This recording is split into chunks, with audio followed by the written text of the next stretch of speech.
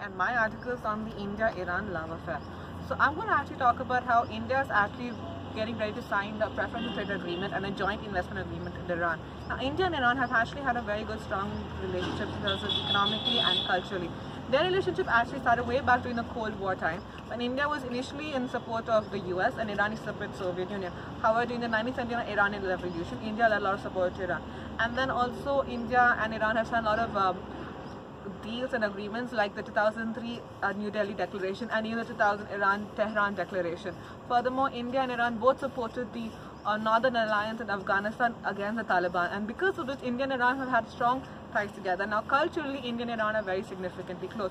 There are a lot of Iranian Shiites that live in India. India recognizes the Muharram as a very prominent festival and gives it a declared holiday, which is actually a festival for the Shiite Muslims that celebrate in Iran. Economically now, India and Iran also have a lot of agreements.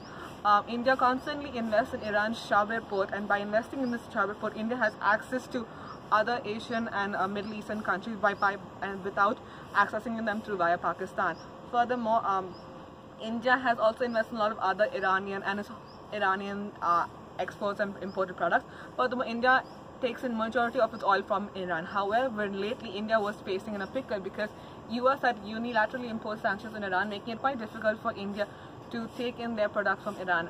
This is because India is having good, strong agreements with the US and with Iran. But with Donald Trump pulling out the Iran nuclear deal and imposing sanctions, India was actually caught into a sort of a triangle where they didn't know what to do.